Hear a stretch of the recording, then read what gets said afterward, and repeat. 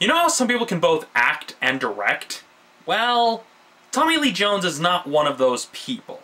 Now, it may not be entirely fair to say that, given that he's directed other movies. For the record, he's only directed 2 TV movies and 1 other feature. But really, coming out of this, it doesn't fill me with too much hope.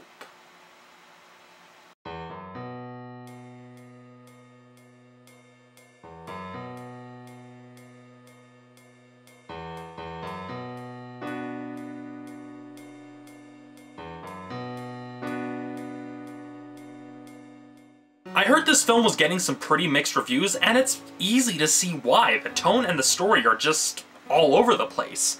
I mean, I understand that you're trying to show the actual hardships the homesteaders went through during the 1850s, especially when it came to how the women are treated. It's a noble cause in and of itself, but really, the way this film is shot and edited just isn't tonally consistent. Note that I said tonally, meaning that the tone doesn't quite match up with one another from scene to scene. Some of the cinematography looks okay. Jones does seem to have an eye for scenery, and he's pulling from some other inspirations, particularly westerns in this case, to create some okay-looking shots. Like, they are the kind of shots that if I were to take a screenshot, I'd probably hang it on a wall as an art piece. But then there's some sequences that are just put into the film that are shot in a way that they're just basically being creepy for the sake of being creepy and not really being in service to the story. There are also some really weird edits in this movie that feel like scenes were either cut out or they forgot to shoot some key scenes and basically had to patch it up in post. And that's really what it feels like, because some of these scenes that they just drop in, they literally just drop in right out of nowhere, almost like somebody accidentally put the wrong thing on the timeline. And really, the scenes that kind of cause those problems are scenes that really could have been cut from the film at large in order to allow the story and just everything to flow better. And that's really one of the major problems, which is why it just feels so haphazard, so intrusive when some of these scenes pop up, almost like they just put them in there at the last minute to meet some sort of quota or checklist. We also have a few instances of what Doug Walker calls drive-by cinema. It's where you basically just have a scene that happens, and then it ends, and it fades out. And no scene really leads into the next one. It's pretty much just a scene happens, it ends, new scene. They're basically just episodic snippets. They don't really connect with one another. They don't really flow from one to the next. Just because here's a scene, it's done. Here's another scene, it's done.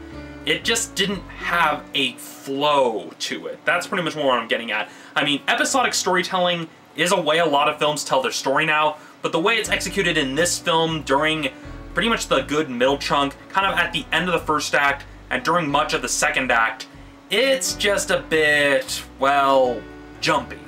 Now, in addition to some of just the haphazard way this film was edited, there were also a great deal of unintentionally funny moments. And I think kind of the main problem with why some of these moments were unintentionally funny is that, for example, you have the actions of the characters that are really serious. You have the music swelling and being really serious, but it's not shot in a way that makes it feel serious.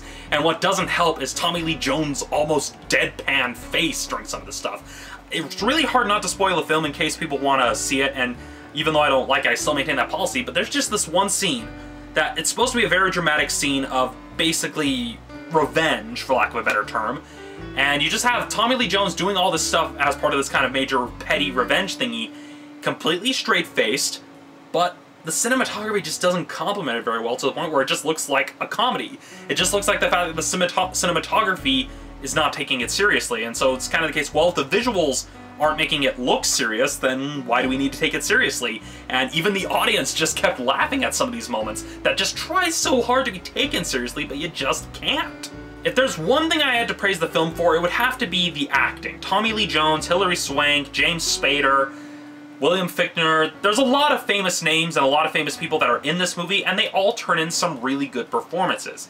The film just suffers from the fact that, as a director, Jones just doesn't have a clear vision. I think that's really the main problem with this film, is that as he's directing this film, he doesn't have a clear idea of what he wants, because there are times where it's trying to be almost like a John Wayne style Western, then at other times it's trying to be like the Coen brothers version of True Grit, and then at other times still it's trying to be like Unforgiven. It was almost kind of like he was afraid to go all one way and be a traditional Western, or all the other way and being a progressive anti-Western, that he decided to try to marry the two approaches via shotgun.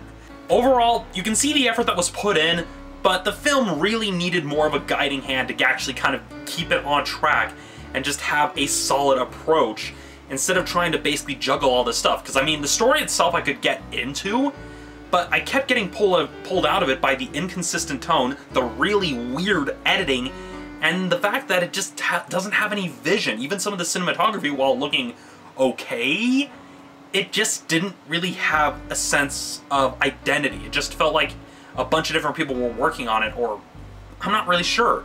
Again, it goes down to the issue that Tommy Lee Jones probably didn't have a clear idea of what he wanted to do with this film. He just wanted to adapt the novel into a film, and it just kind of stopped there. So really, I can't recommend this film. I don't see fans of Westerns really liking it.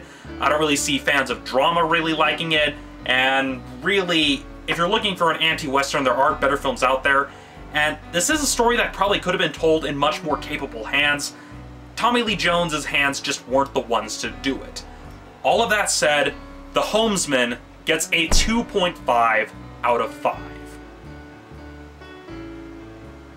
So that's it for this episode of Romney's Reviews. Thank you for watching. I'll see you all next time.